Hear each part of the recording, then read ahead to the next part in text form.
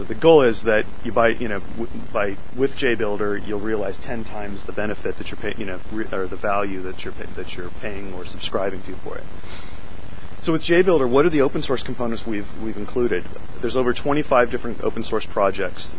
These are projects that we sat down when we started working with JBuilder. We said we wanted to build it with 100% open source projects and tools ourselves. So we chose the tools that we wanted to use and that we felt were the best of breed in open source today, and we've taken a wide variety of them: QA Lab, LiveFray, Subversion, Axis, of course Eclipse as a core platform, and a wide variety of them. And we'll hear a lot more about how these different open source projects play inside of JBuilder throughout the day. How JBuilder really stacks up is that in the past we've had the Primetime platform as our underlying platform. Well, obviously now in JBuilder, we've taken out the Primetime platform and we've put in the Eclipse platform. This is the second time we've done a platform shift. The first one was in JBuilder 3.5 to 4.0, and 4.0 we moved from the Delphi platform to the Primetime platform. This is the third shift, and this is from the Primetime platform to the Eclipse platform. Now, just as some of the key benefits of just being on the Eclipse platform is that now any open source or commercial vendor that builds their solution to plug into Eclipse, you now have out-of-the-box integration with those. So it no longer has to be a CodeGear partner that's building a Primetime plugin. Now it can be any off-the-shelf vendor or any solution out there that plugs into Eclipse. And if you Google if you Google, you'll find thousands of these.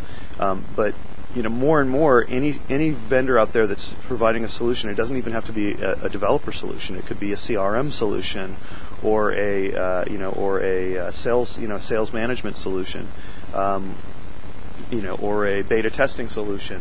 Likely has an Eclipse, either it is an Eclipse plugin or has an Eclipse plugin option. So this really opens your environment up to a completely, a much bigger ecosystem of things that you can put in either in open source or from commercial vendors.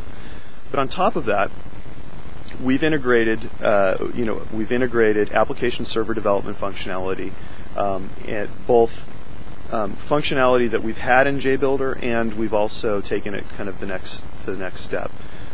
We have app server support for all of the traditional JBuilder app, commercial vendors, IBM, Oracle, Sun, BEA, Borland. We also have JBoss and the Glassfish reference implementation. We've added now an EJB transform engine that allows you to seamlessly migrate between EJB2 and EJB3. Also between different application servers, so you can take an EJB developed for one app server and move it across app servers. And we've done all that seamlessly. We'll talk about it more in detail later. But this is to help you really get your projects moving forward to the latest platform. This is also the first JBuilder to support JEE5, the latest Java Enterprise platform. And probably one of the things the most exciting things is that we've taken our LiveSource engine, which today powers Java LiveSource, which is your class, kind of your class view and modeling of LiveSource in JBuilder, and we've built a completely new RAD cockpit for that, for doing two-way EJB development. So EJB LiveSource provides you with a RAD EJB development experience, which is completely new. Now, on top of the application server functionality, we have team development capabilities, and the two key pieces there are Project Assist and Team Insight. Our goal with this area was twofold. One was on the Project Assist side, was to help you as an organization, as a team, define your tool stack and configure your tool stack and create that configuration, and then share that amongst the team members. We found that it can take anywhere from 2 days to 2 weeks to get a full team system set up and configured using open source parts on Eclipse. And our goal with Project Assist is to let the team configure their environment and share that with a one-click install that any developer can do and can set up with a single click in 10 minutes. So essentially, we've given you the ability now to manage and configure all of your lifecycle, your open source and eventually commercial lifecycle tools, and then share that across your team very easily.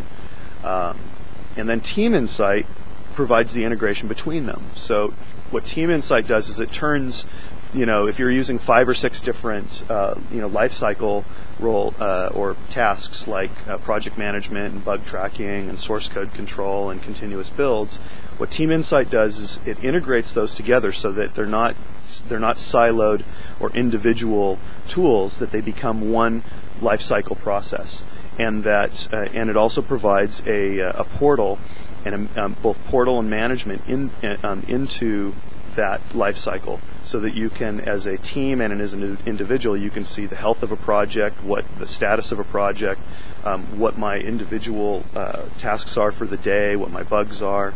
And all of these different tools now are sharing information between them, and they do that through Team Insight. It's a very powerful life cycle solution to help you work, help your team work better together and faster together. And of course, it wouldn't be JBuilder without RAD capabilities. So we've brought our Java Live Source forward. We also have web services, or we call SOA Live Source, which is our visual web services development that's based on our Live Source engine as well. Audits and metrics, all the together capabilities, the best profiling out there, and Optimize It, and all of our refactoring capabilities as well. So all of the rapid application development features that you would expect to see in JBuilder. So to bring it back to back and sum it up, is that we've really built it on these three core principles: velocity, balance, and confidence.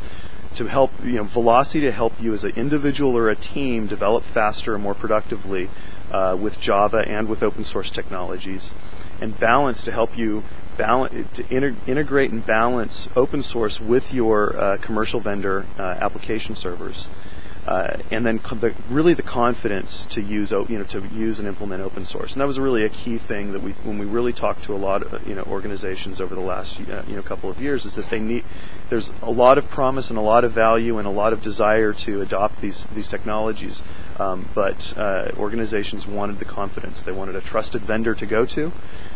They wanted to know that it was a tested and integrated solution, and they wanted to know that they would be successful implementing and realizing the benefits of open source. So we really aimed at building an environment and a product that would give an organization the confidence to use open source and to implement with open source. So again, this is what in talking to developers and teams over the last couple of years, this is the experience that we found, chaos, complex configuration, teams that were not working, working in concert, and loss of individual productivity. And our goal is really to basically bring open source and Eclipse back into what the vision we have for our development teams, to help them develop in concert, to give you that seamless plug-in capability and integrated capabilities that we desire with and envision for open source and for Eclipse, and to help our teams and our individuals develop at a higher productivity level with a higher velocity.